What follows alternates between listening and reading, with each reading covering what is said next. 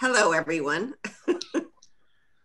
All right. It is Friday afternoon at 12:15. This is the General Housing and Military Affairs Committee from the House of Representatives in every place across the state of Vermont today. We will have folks here from Alburgh to Berkshire down to Newfane, presumably at some point, in all places in between. If anybody hears the planes flying overhead, please let us know. I believe they're going down the western side of the state and then up the eastern side of the state, so I don't think I'll hear them. They should I have just passed. got mine. Okay, yeah, so they should have passed mine. They passed Central Vermont, so I won't hear it. And those are being flown in honor of the frontline workers in the medical, specifically in the hospitals across the state. So today we are going to discuss two things in committee. We are going to meet right now with Commissioner Josh Hanford from the Department of Housing and Community Development. Commissioner Hanford was here 2 weeks ago to give us a heads up on some of the programs that the Department of Housing was working on with respect to really homelessness prevention and what forms it might take. Also an expanded VHIP program, and the VHIP program is the Vermont Housing Incentive Program, and the goal and those goalposts have shifted a little bit, I think, in response to the COVID response and in response to the COVID crisis. And so Commissioner Hanford is here to just sort of walk us through, with the caveat that the full plan has yet to be released. It's still being developed, and we expect to see something by Tuesday or Wednesday next week in terms of what the administration's proposal will be for not just for housing and homelessness and eviction protection, but also for the many other things that they released on Wednesday, which included protections for dairy, small businesses. But needless to say that there's a lot of details that are going to get worked out over the next couple of weeks. And so I appreciate the commissioner coming in just to give us a preview of what the scaffolding is, at least of what the proposals are when it comes to housing. So with that, I will pass the microphone to you, Commissioner. Thank you for coming in. Sure, thank you. Good afternoon. For the record, Josh Hanford, Commissioner of Housing and Community Development. Yeah, it was, I guess, 2 weeks ago that I was sort of previewing the things we were thinking about from what we were hearing, talking to partners out there about what the needs are in the housing world for this, for some of the Corona relief funding. And as we talked to more folks and realized how dramatic the needs were, a plan came together. And as you saw, the governor released the proposal on Wednesday, the first phase being $310 million. There was $50 million of housing assistance in there. And the basic concept is this is immediate funding. So this is provide immediate financial assistance to stabilize the rental housing industry, prevent families from eviction and possibly homelessness. And it really comes in two parts. The first being the most immediate and the largest amount of dollars. It's $42 million proposed for a rental housing stabilization fund, which is really based on providing emergency rental assistance and rental arrearage funding. So paying past due rent to help both property owners and tenants, that have been unable to pay the rent, property owners that have received a lack of rent payment, to prevent evictions. You dealt with the eviction moratorium in this committee a lot. S33 is passed. There is eviction moratorium that will go 30 days past when the governor's executive order ends. So for right now, that could be as early as July 15th. What's going to happen after that date, and what that means for families. And the last thing we want to do is to increase evictions and any family homelessness if we can prevent it. And A way to do that is to help people cover these expenses. There was a recent report from Federal Reserve Bank of Boston talking about, for Vermont specific, that as many as 23,000 homeowners and 21,000 renters in Vermont, due to this crisis, will likely miss rent or mortgage payments. And if it wasn't for the Corona relief funding, they were namely referencing the additional UI benefits and the stimulus checks that came out, that they did modeling on what percentage of that was used to pay for mortgage payments and rental assistance, and that that will help tremendously, but there's still more need. And so that sort of overarching plan, and then talking with many of our other partners, this 42 million seems about the right number to try to make a difference. We base this on a 3-month per property, based on the gross median rent in Vermont being about $955 a month, but really allowing for $1,000 a month payment for 3 months. I think that we're open to also, if that adjustment needs to be a little more than 3 months, what that means, and that this would be distributed by housing service providers, be it statewide or regional, or some sort of collaboration amongst many, and that we would offer some sort of NOFA for a competitive grant application. Hopefully, we've been on calls nonstop with partners out there to let them know about the program, and hope that they are talking and collaborating and thinking about partnering in on a common grant application to us if it ends up being in that form. We know this has to go through several committees, and there may be tweaks here and there. One of the other elements that we also put on the table as a starting point under this rent stabilization program is to think about making sure the money is distributed widely, and it isn't used by any one particular property owner that may have thousands of units that have had some rental disruption, to sort of spread it to different owners across the state. I think the language has a maximum of 20 units assisted per owner in there. I also think that's a number that we can adjust or move about, and it doesn't define an owner. There's different structures for ownership, limited partnerships, different corporations that if folks have significant number of properties, they may have put them into different ownership. So it doesn't speak to the details of that. So that's a high level overview on that piece. And I'm happy to go right into the next and then come back to questions and details. Okay. The other element, so that's to prevent future homelessness and evictions. Ounce of prevention, that old saying, it will save us a lot of money and a lot of heartache out there if we can keep people housed and deal with right at the source, rather than put people into homelessness. But we have significant number of folks that are homeless that have been impacted by this crisis, and are temporarily housed in motels and hotels across the state, because we know congregate shelters are not a safe place. The partners across the state, and AHS did a fantastic job of really ensuring that the virus didn't spread amongst that population, and did what was necessary at whatever the cost. But here we are, both for a number of reasons.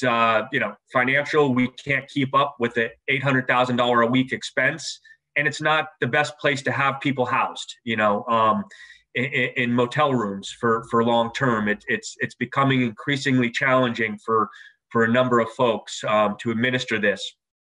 So we need to start rehousing folks in a more permanent solution. And this program, this piece is not going to solve that, but it's a start. It's something that is real. It seems to make sense. It sort of is trying to address two issues at the same time. obviously rehousing homeless families, and then also dealing with our aged, poor quality housing stock that exists in many parts of the state.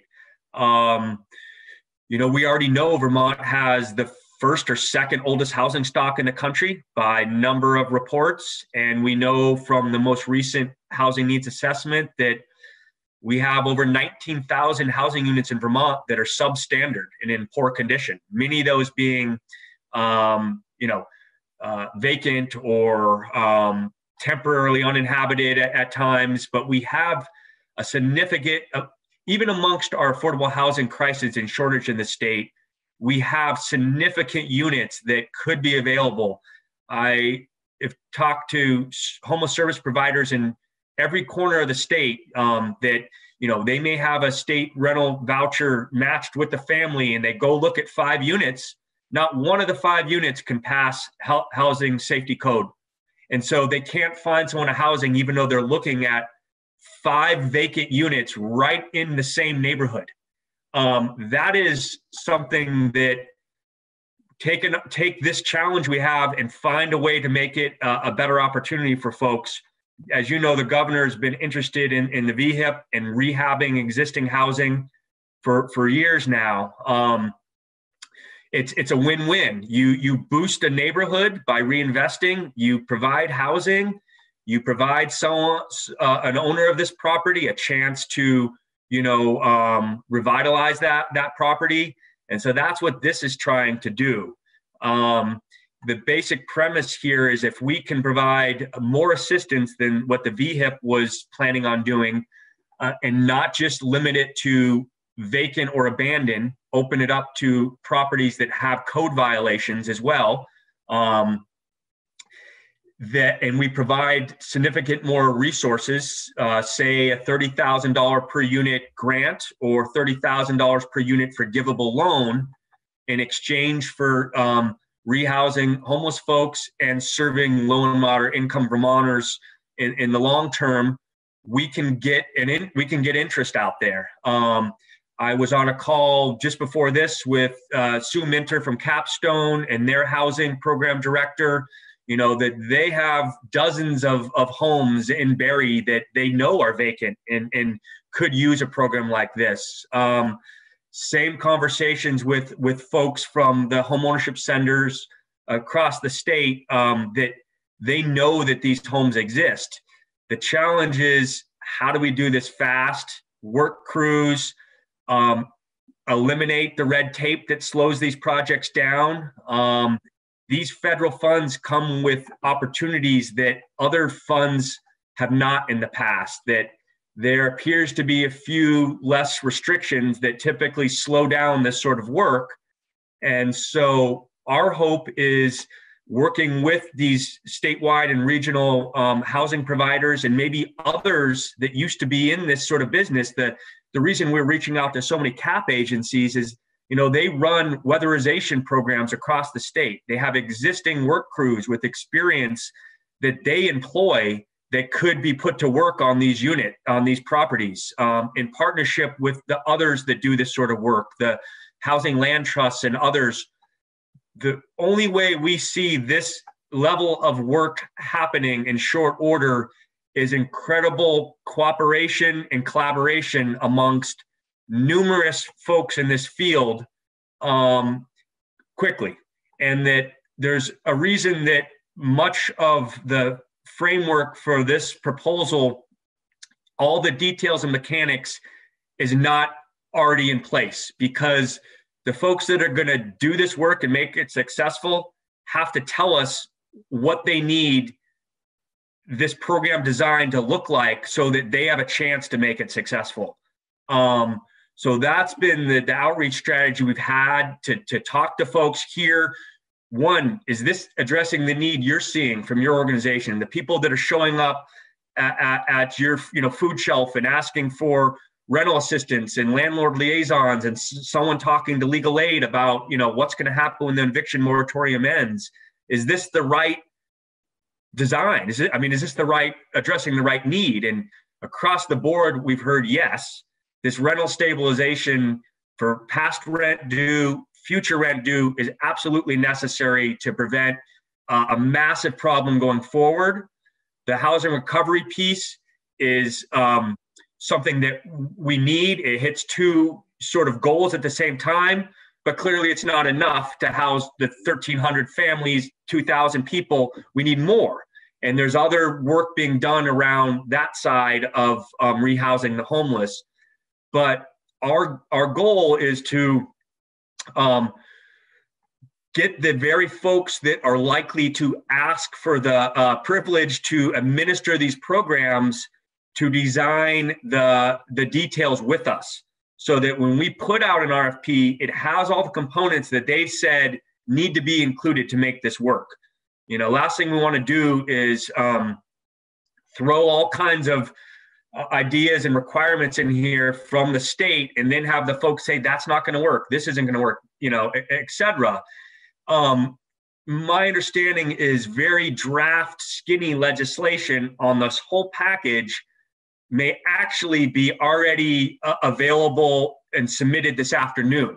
The original goal was for Tuesday, right after Memorial Day, but various folks, general counsel in our agency are drafting this whole package, and their goal is to have it done by the end of today and to offer it to those that are going to take up this work, from the legislature and your ledge council. I don't know where that's going to go first, but just so folks know, the goal would be to have something by the end of the day today. So at least there's a framework, and you'll see this is very high level. It's got authorization language, it's got basic parameters, dollar amounts. It talks about putting this out via grant awards and contracts, and mentioning in coordination with the service providers that will deliver this to develop some of the specific program elements. I'm trying to think what else I should hit on as far as things we've thought that should be in there just as a starting point. How did we come up with the $42 million? We were trying to hit above 10% of the rental housing stock, knowing that just like on the financial side, they're not going to be able to hit everyone in need. But what is a percentage of rental units out there that is real, that could have a positive impact on the needs, and people can make a goal to address that. That's all that sort of that number is baked into. And as I said, the 3-month period, that's also something we're open to changing. If what we're hearing is really you should be deeper with that rental assistance, go up to 6 months, you're going to go down to maybe 9% of the units or something, but it will actually prevent the homelessness you're trying to prevent, then I think we're open to that as well. But we want to have all those conversations and right size this, as well as the rental rehab program. Maybe some of that is, some portion is also for different scenarios. You hear partners across the state talking about maybe ADUs or some sort of standalone small housing unit that could be stood up fast, or a mobile home on a vacant lot in a park. I think we're also open to some variation of this, but I do know that the governor has a strong goal to use this unique opportunity to address some of this poor housing stock that is not being addressed within the systems we have now. And that the striking thing in that recent housing report that Vermont Housing Finance Agency did is that despite our investments in housing, even the new housing revenue bond, the 80 million roughly we are able to support into housing construction and development each year, we are barely building enough new housing to replace the housing that's lost each year. It's barely above, 0.018%. That's all new housing that we're getting when you take off the housing that's taken offline each year. And so we have to address this poor housing stock that is being lost each year in some fashion. So I will sort of stop with that larger overview and see, what sort of questions or thoughts you have on this sort of basic concept. We have a number of people who are ready to ask some questions. So Representative Walls and then Triano. Yes, thank you, Chair, and thank you, Commissioner. I'm really glad to hear most of what you say, but I have a question or two.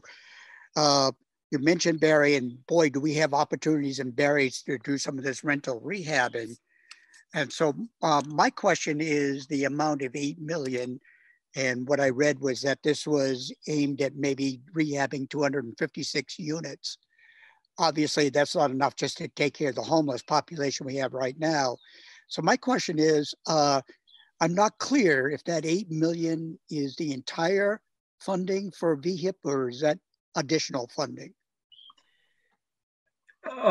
So I think this program changes so much of the original elements of VHIP that this is almost a new program. VHIP had a lot of very specific requirements and required a 2-to-1 match at a minimum to get people working quickly and to have a chance at spending this money by December 31st. From what we've heard, the people that actually work with owners on properties, those barriers have to be sort of wiped clean to get people to take this up quickly. There are possibly some other solutions out there, other support that can come, so maybe some other low interest loans if $30,000 per unit isn't enough. In some cases it will be, but from a few of the pilots we've run out there, the average sort of rehab on a unit in the private sector that's serving low and moderate income folks is more around $40,000 per unit need. But we think with some of the efficiencies, what I worry about, we have to be very deliberate about this program and not add on a number of other really good policy ideas into it. Think weatherization. Of course, some of this work is going to benefit weatherization, but if we put a hard and fast requirement that they have to add X percentage, then that's a barrier and that slows it down. If we have to follow the typical historic preservation, for example, which is under my department, which I love, we do historic preservation tax credits in downtown. If we have to go through that process where a consultant has to come in, review, make them replace this in kind to that in kind, boom, another month lost, another $3,000 added. We have to be very careful about adding the wish list that we would normally do under normal times where we have more time to bring in those ideas and find those other resources for a program like this. And, I didn't talk about this, but the phase 2 has also money for housing. The details aren't there. That's coming next week. And there's a program that I came up with the name, Vermont Home Forever Fund or something like that to deal with the mortgage foreclosure. We need to have the next phase of this money be available to help with mortgage counseling, mitigation measures, and so forth to prevent foreclosures. As you all know, we have the highest rate of homeownership in the country, with more low and moderate income Vermonters as a percentage owning homes than most states in this entire country. Those folks are one paycheck away from missing their mortgage payment. And you start down that road, we know how expensive it is to deal with foreclosures once they've entered that system. We did that with the neighborhood stabilization program. I managed $20 million from that program to buy the homes after they were foreclosed back from the bank, fix them back up, and in many cases, sell them back to the very families that were foreclosed from. It was a tremendous waste of money. We need to stop the foreclosures from happening first.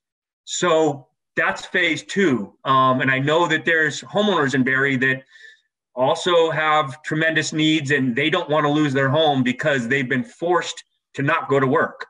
Let's think about this. And so same with renters. They've been unable to make money to pay their rent. We have to put money in the hands to keep them housed. Yeah, thank you. So the 8 million then would not be dispersed according to the same rules as VHIP, but will VHIP still continue as a separate program? Right now it's still floating out there in several bills. I've was in Senate Finance the other day, and others. Everyone's wondering because that was funded with general fund. Everyone's unsure what general fund's going to be there. We have hiring freezes. We already have an 8% cut. So I can't speak. I think if this was funded in this format, probably that would be a real good start and a win. And if folks found VHIP in its existing form as still a priority, I'm sure the governor would support it. But you guys have a lot of decisions to make about how to spend the existing general fund money. So I can't be here right now and tell you that I've got instructions to advocate for that on top of this as strongly as this. Okay, thank you. Yep. Yeah, and I think Tommy, Representative Wallace, I think the first major difference between what's been considered with VHIP and this, besides the size of it, is this money is working under the conditions that we're assuming that has to be spent by 12/31, rather than an ongoing budget issue. And that makes sense to have a streamlined process. Absolutely. Yep. Yes. Okay, Representative Triano, and then Kalaki. So I wanted to thank you for being here. I'm sorry. It's Representative Triano, then Hengo, then Kalaki.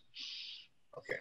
Thank you, Mr. Chair. Thanks, Commissioner, for being here today, and with the enthusiasm in which you presented this to us today. So much of it is what we have been talking about for the last few months, and including renovation of out-of-code apartments, grants to do that. I think that's really a good direction to go. We all know that rental arrears problems or issues are very important as well to keep people from being homeless. What I haven't heard, though, is we know that support services are very important in keeping people who are often chronically homeless in their apartments once they get there. I mean, just, help, just paying the rent, socializing, just the problems are quite deep. So I guess my question is, what do we have to address that here? Or does that revert back to our general fund spending that we may need to rely on? Yeah, absolutely. You need the unit, you need the services, and you need rental assistance for folks with very low income. Clear. So, the thought with the units that will directly serve homeless folks is that would all be matched up to work. It would have to. The local, many of the local service providers through the continuum of care and others, they have some resources in their hand right now. Some of them have various rental assistance that they could match up with the unit. The other piece we're hoping is coming very soon. I've talked with my partners at AHS daily. They also are working on a plan to deliver with COVID relief funding some of that support services and a creative way to add rental assistance here. So we need that component. That is clearly an element that's not addressed in the straight rehab area. What I'm hoping is under the even the Housing Stabilization Fund, we've built in some administration dollars for folks to run this. Some of the groups that are probably going to partner on this, they sort of run, landlord liaison programs and sort of navigator programs. They have those connections to the service providers that, my hope is that there's a real collaboration of groups that come together, apply for this in unison, both funds, and that some of those services are provided under the admin to make sure those connections happen and no one's being put in a unit. I mean, it just wouldn't work for both the tenant and the landlord. Okay, let's fix up this unit and then rent it to someone and they have no income to pay the rent. One idea I've heard, and I know there's other models for this, is maybe you because you're giving someone some assistance to rehab a unit, maybe some of the rental assistance comes for a period, but there's also a commitment to rent that unit at a substantially lower, rent for a period of time as some of the other bridge rental assistance gets in place. We have the Vermont rental assistance, which lasts a year, which is supposed to be a bridge for permanent rental assistance from Vermont State Housing Authority, to try to get creative on some of those solutions. We know that a part of those services include assistance applying for disability insurance, for instance, for mental health issues and substance abuse issues and that sort of thing. So, that's a very important thing. As you say, someone who comes out of a tent and is put into a refurbished apartment is likely to encounter difficulties that would be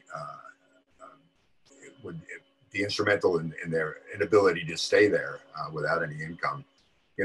Everyone on the committee has heard me say this before, but affordable housing is not affordable if you have nothing. And yep. So I'll leave it at that.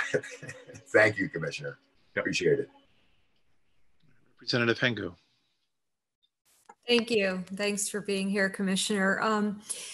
Representative Waltz asked a little bit of my question, so I'm just going to make it really quick and ask another question, which you may not have the answer to. But out of the $8 million, if you're talking about 250 units that could possibly benefit from this funding, how would that address the approximately 2,000 individuals who are currently housed in motels? Do you have a percentage or an idea of how many of those folks could be helped by this?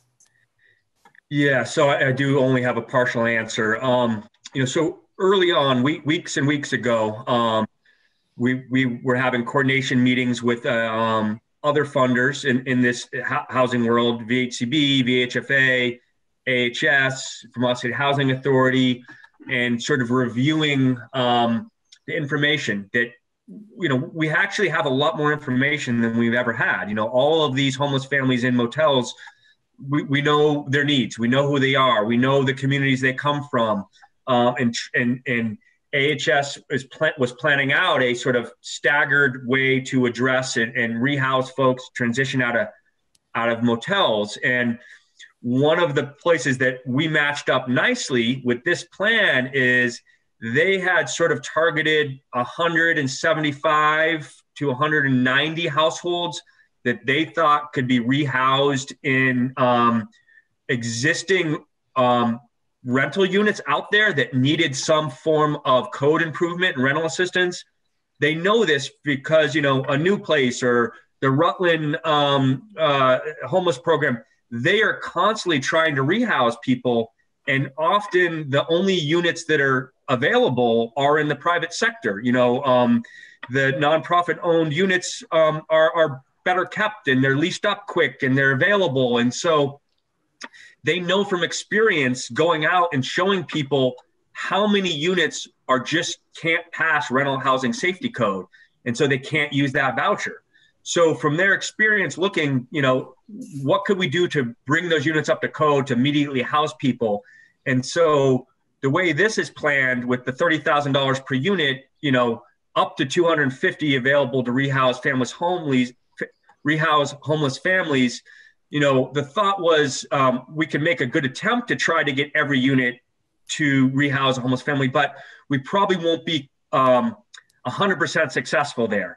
So, knowing that AHS was hoping that this program could serve 175, let's just say, we want to make the incentives attractive enough for the property owners that they are pushed to try to meet that goal. But but in every case, it might not be the best situation. Let's say for some reason there's a 10-unit apartment building that, most all the units are in poor condition. Is it really the best solution for that property owner to fix up every unit and commit to having all 10 of those rehouse homeless families? So we wanted to leave some space for, the 2, 3, 4-unit properties where maybe they commit 1 unit to serve a homeless family and another. The commitment here would still be below HUD fair market rent. So it'd still be rents that are affordable to folks in all cases at 80% of area median income and below. And that the thought was on the non-homeless units, because they would have to be an MOU, an agreement, a partnership with a local homeless service provider that meets requirements in order for it to be considered serving the homeless at initial lease up. For it to be a grant, those other units would be a forgivable loan where, each year that they commit to keeping that unit affordable, the loan then, 10% is forgiven, 20% is forgiven, so that it keeps an affordability period in place by forgiving elements of the loan. And let's say someone sells the units after they've been fixed up with these resources. Well, we'd have a way to recapture some of that and reinvest it, is the hope here. So a lot of these details aren't, all of that thinking isn't presented here in the pages. And some of that won't be spelled out in that level of detail, even in the draft legislation, because the folks that are going to be administering this need to have a say in sort of designing that works for them. Can they maintain those commitments for 10 years, and what level of paperwork and, income statements and so forth? We want to be careful about drilling down and defining every little piece of this, knowing that this needs to be moved on the fast track, for approval and implementation, frankly. So, this isn't the only solution for those families that are in homelessness right now. There's other folks talking about other solutions specific to different regions. In Burlington, there is not as many, units that fall into this condition, obviously. So there's some different solutions that will bubble up and hopefully complement this element. Thank you. I'm going to go to Representative Byrong first, because he has to get off the call in a minute, and then Representative Kalaki. All right. Thank you very much. Commissioner, in all the information we've been tossing around about different dollar amounts getting put into these different buckets or line items, has there been mention, or I'm curious if there hasn't been mentioned, is there a cap on the per unit grant amount? It was $30,000 per unit. Okay, that's where I thought you were going with that. Okay. That's what we thought anyways, from talking with some of the folks that have run pilot programs. That seemed to be enough to get someone's attention to say, yeah, I'm going to do this. At the $7,000 VHIP model where they have to match it 2-to-1 with their own money, it takes a lot longer to move that through. So we thought that's the right amount. Once again, we're open to changing that up a little bit if it needs to be. And the people that run these sort of programs will help influence that final decision, and you will help influence it. Okay. Yeah, no, just as all this stuff has been evolving, ideas are turning into actual concepts on paper right now. So I'm just trying to make sure I wrap. I know a lot of landlords and property managers, so I know they're very curious about this component. So excellent. Thank you for the clarity. All right, Representative Kalaki. Thank you, Commissioner. And I have a couple of questions on the rental arrears support. Is that only for landlords to apply for, or could tenants apply for it as well? Great question. I think as we've envisioned this, it could be either or. Okay. In some of the draft sort of legislation I've seen, that the request to access this fund could come from either or both. And that, how these programs are run across the country, existing long-term rental assistance or short-term, one element of our department is already ahead of this. So we have a small amount of CDBG COVID money coming into the state. That amendment to access those funds is already in DC pending their approval, and that you know, a lot of the HUD programs require that the payment go to the property owner on behalf of the tenant. You know, that's the way you ensure that it went towards the back rent and the future rent. And that our thinking is that there would be, you know, some sort of simple mechanism here where the two parties, the families living in the units and the owners, you know, agree, yes, this is what hasn't been paid. This is what you owe. This funding is being applied towards that, so that everyone knows where the money's going and what it's for. So that's sort of the sort of standard practice of how to deal with rental assistance and rental arrearage payments. And then I think I've been hearing from many landlords saying this is really hard on them because they're struggling to pay their mortgages. So this is not to help landlords help pay their mortgages, but you said that's going to be in another proposal coming, and will that come next week as well to be in the skinny bill? So a little clarity on that. You know, so the rental assistance, rental arrearage payments that go to landlords, you know, they're depending on that income to pay their mortgages on those properties. And so, you know, money's fungible at some level. You know, I imagine that many of these payments, back rent, is going directly to landlords so that they can pay their bills, including their mortgages. What I was talking about in phase 2 is a mortgage foreclosure mitigation plan and money to help homeowners ensure that they don't enter the road of foreclosure because of missed you know, mortgage payments because they're not earning their full income. Some of the landlords, you know, there's a few programs out there where they may be eligible for some reduced low interest loans or whatnot, but they have largely been left out of the PPP program and some of those others because it's not deemed as the right type of work, or they don't have enough employees or what have you. So this is an indirect way to put money back in their hands so that they can pay their bills. Okay. And then I like the $8 million that you're talking about, but I worry about this bridging of the 2,000 people until those 250 units are ready. Like, is there a plan that we're going to see next week, the rehousing plan for those 2,000, and if any COVID dollars can come in there to be put into the skinny bill? Because it doesn't seem that that's part of this right now. Is it?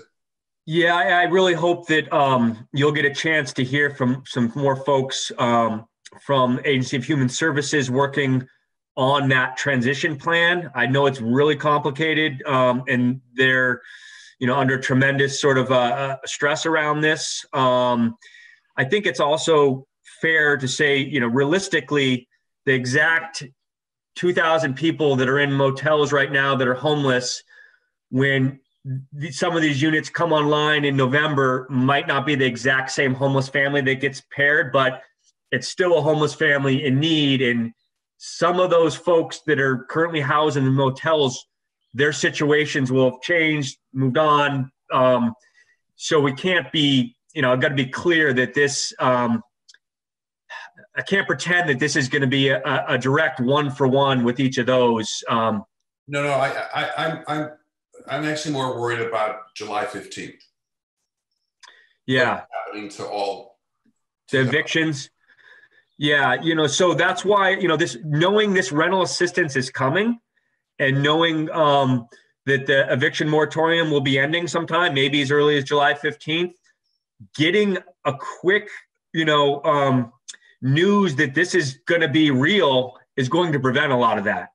You know, I've had numerous landlords already emailing me and say, where can I apply for these funds? You know, Josh, I'm sorry to interrupt. I understand that. I'm not talking about the people who are currently housed in apartments who can't pay their rent. I'm talking about the homeless.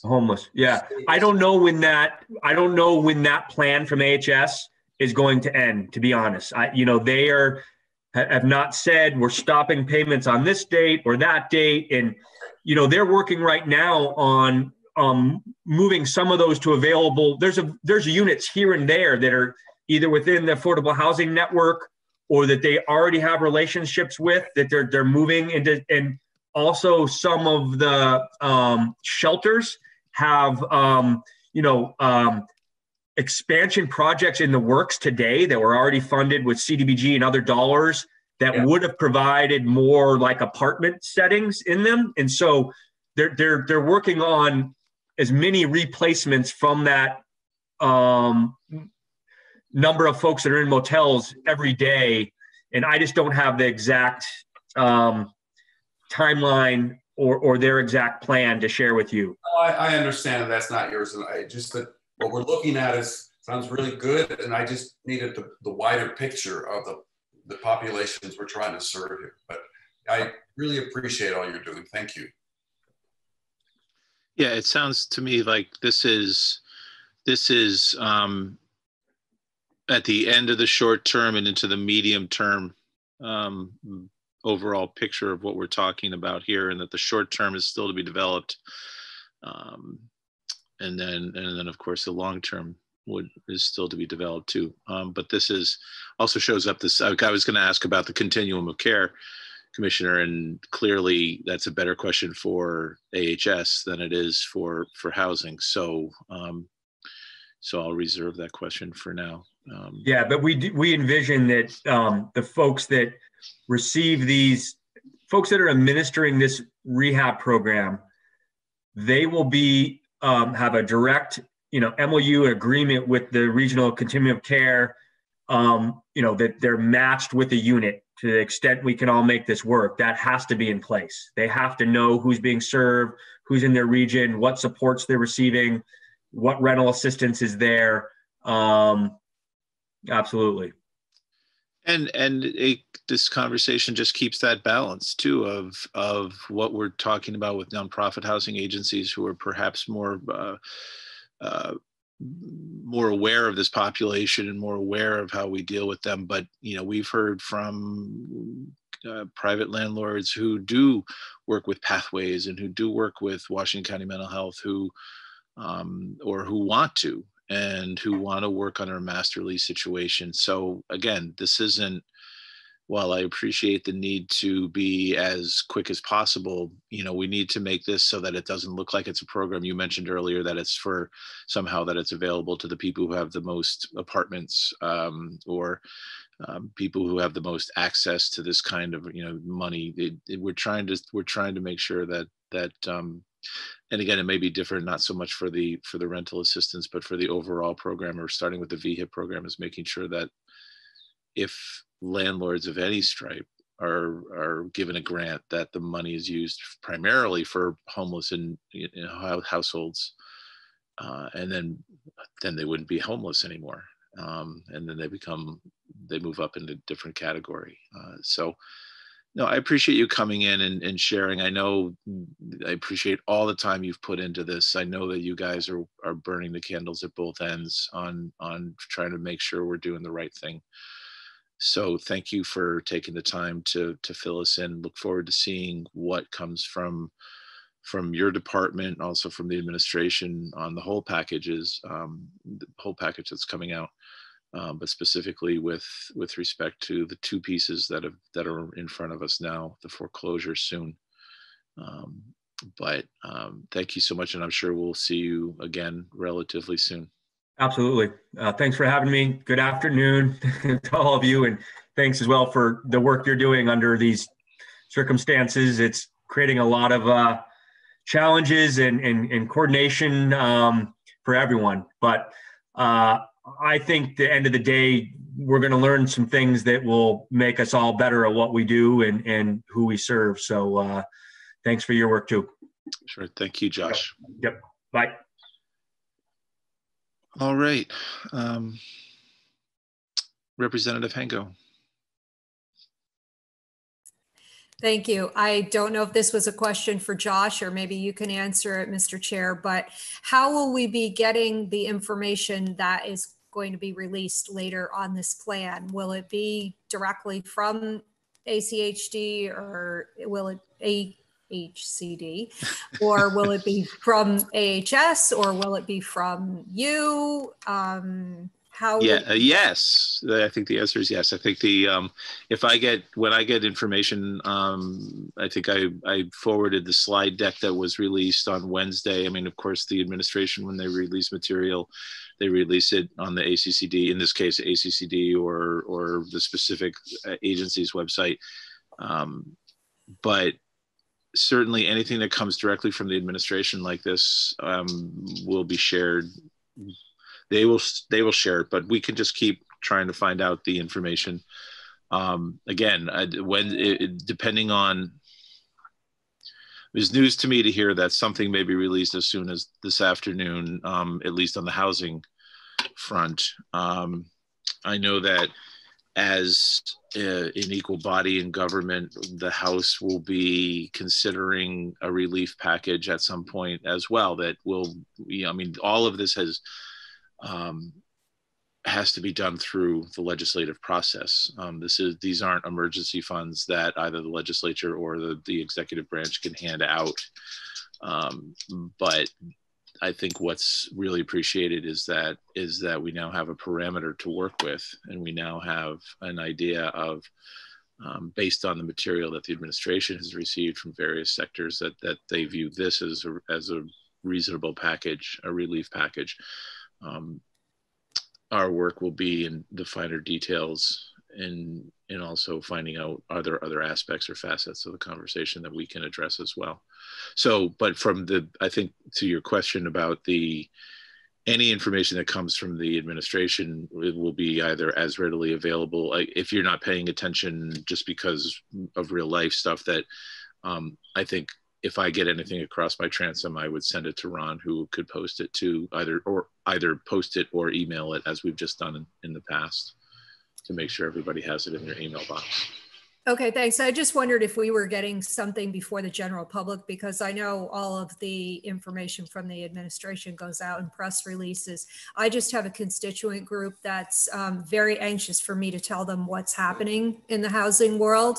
And they messaged me yesterday asking for specifics, which of course I didn't have, and assumed, just like you did, that it was coming out next week. So I just want to make sure I'm on top of it, or they're already going to get it at the same time I'm going to get it, because I really don't think I have an edge to getting information any quicker than the general public does. In general, I don't either. Okay. I mean, for the most part, when it's coming from the administration, I think we're all in the same place, and we just pay attention a little bit more. Yep. Maybe we know how to get to their spot a little bit faster. And I will say that is something that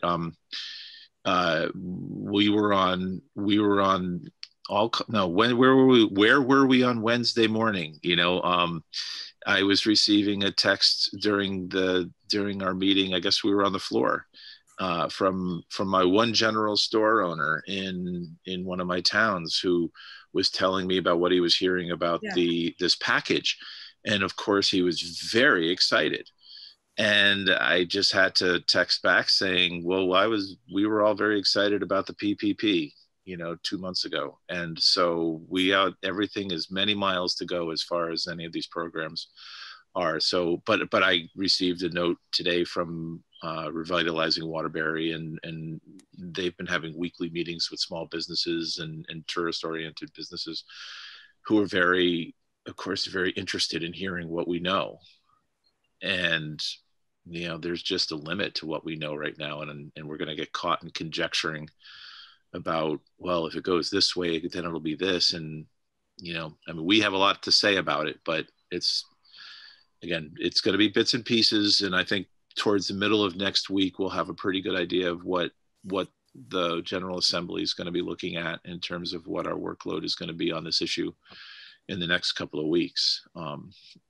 Because if we want to be done with these things by June 20th, for instance, we have a lot of work to do to hammer it out. So, but again, anything that